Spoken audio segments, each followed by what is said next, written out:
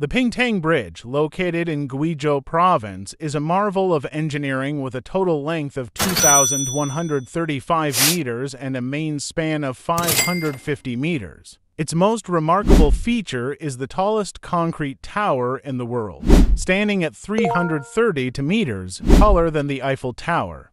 Built with an investment of 1.5 billion yuan, this bridge was completed in just 3 years, officially opening in December 2019. The engineers chose a cable-stayed design for its ability to span deep valleys with minimal environmental impact. This type of bridge efficiently distributes load using cables connected to the main towers, ensuring stability even in the region's challenging terrain and unpredictable weather conditions. As part of the Duxi-Anlong Expressway, the Pingtang Bridge has significantly shortened travel time between Pingtang and Luodian to just 1 hour.